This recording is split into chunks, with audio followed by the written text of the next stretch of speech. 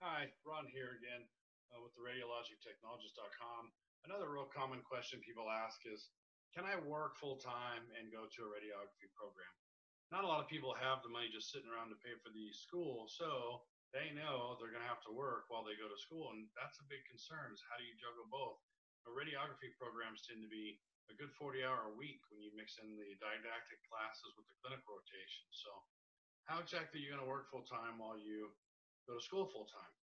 First of all, the schools will advise against it. If you tell them that you intend on working full time in your interview process, it's not gonna look good. They're not gonna like. They want somebody that's figured out how to be dedicated to what they're doing. They don't want to hear that you're gonna have a hard time keeping up because you've got to work full time to support whatever issues you have to support. So let's kind of lay out how this might look. So first of all, of course, you got to apply to your school of choice. There's no point in worrying about anything if you can work and go to school at the same time unless you get accepted.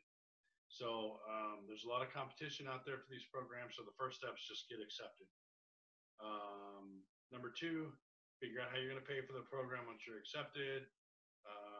I've met a lot of people that just said, I have too many responsibilities. I have to work. I can't go to school. Hey, look, I had a bunch of kids and worked and went to Xray school. And then right at the end of that, I jumped into ultrasound school and I got a bachelor's and I got a master's. So don't fall for the excuse of I have kids or I have obligations. I can't go to school. I'm going to tell you how to do it. So the third step, maybe you need to look for a change of job. If your current job won't work with you to work around the hours, maybe you need to look at changing jobs. I know that's tough sometimes, but if you're going to accomplish this goal, be serious about this goal of going back to school, you've got to figure out how to make this work. I was working at a hospital in the laboratory and was able to do classes while I was in the laboratory, but I wouldn't have been able to do clinical rotation. My lab job was about, like a Monday through Friday type job, and school is about Monday through Friday type job. So um, what I did was switch to a weekend job, and I grabbed two 16-hour shifts. So I still got 32 hours on the weekends, which was full-time pay, but that opened me up during the week. So you got to figure out a way. Are you going to work nights to go to school during the day? Are you going to, sometimes your clinicals, they'll let you come in super early. Maybe you could do like the 4 a.m. rounds where you're going around doing portables with techs in the morning. Maybe do 4 to noon or something like that, and then go to work at 1 and work 1 to 8, and then go home and sleep and get back up. But there's a lot of flexibility there. So you've got to start figuring that out. So that leads me to the next step, which is step 4. That's you got to buy a day timer or a planner, and you can do it on your phone. That's fine. But for me, I had to have a day timer that I could carry in my hand. I could see it. I could flip it open. If I put stuff on this and it breaks, dies, gets left somewhere, glitches, whatever, I've lost the plan. Buy a day timer and start making notes in it. Map out what your first year will look like. Use color coding to identify when you'll work, a color for school, a color for eat, color for sleep, color for family time study. I'm not kidding. You got to map all that out. If you're working full time, you're going to school full time, you have got to account for every little thing that you're going to do. And it has to do with work life balance too. You've got to make sure that you not only have your school time figured out, but your family time or your personal time or your church time or whatever it is that's important to you in your life. So don't fail to plan, or you will certainly plan to fail. Number 5, be willing to sleep and shower at the hospital. It's just a given, depending on what your work shift is like. I slept in my car dozens of times in between shifts.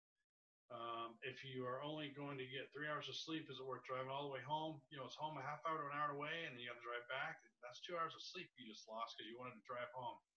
Figure out there's oftentimes sleeping rooms. There's always shower rooms. Physicians often have call rooms where they can stay the night.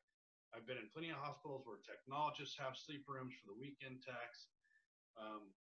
Figure that out, and don't be shy to take advantage of this to reduce your time. Remember, this is only temporary. It's 2 years to get you through school, and then everything will be so much better when you're done.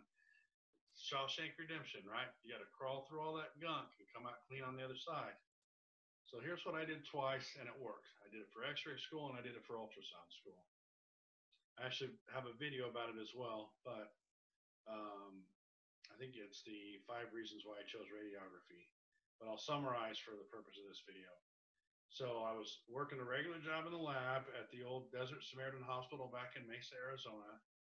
Phlebotomy was a great starter job, but I wanted to advance, and I didn't want to be a med tech.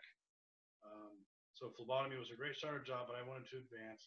And after deciding on radiography, I followed the same plan as what I just listed, those 5 steps. I transferred to a job in the ICU where I worked 16-hour shifts on Saturday and Sunday. That paid my bills.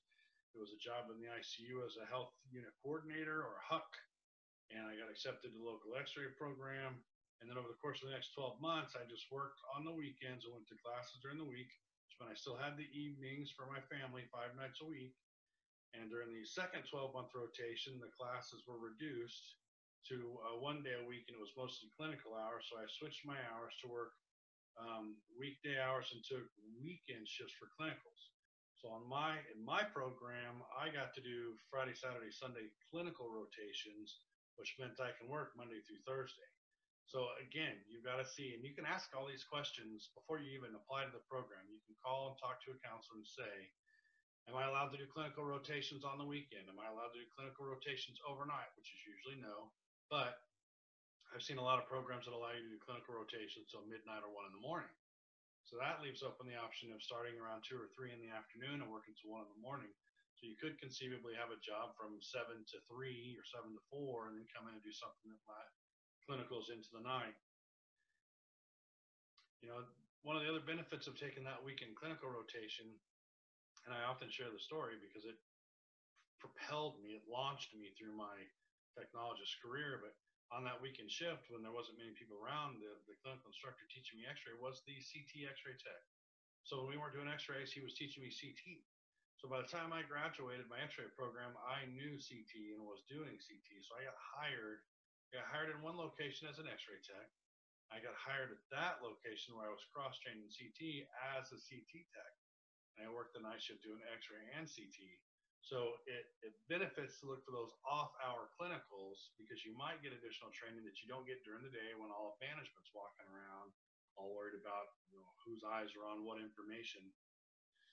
And so there you go. There's a way to figure it out. I promise. I have 6 kids. I put myself through an X-ray program, an ultrasound program, a bachelor's degree, a master's degree, and I'm now about to start a doctorate, all while raising a family of 8 and paying the bills and getting things done. So if I can do it, you can do it too.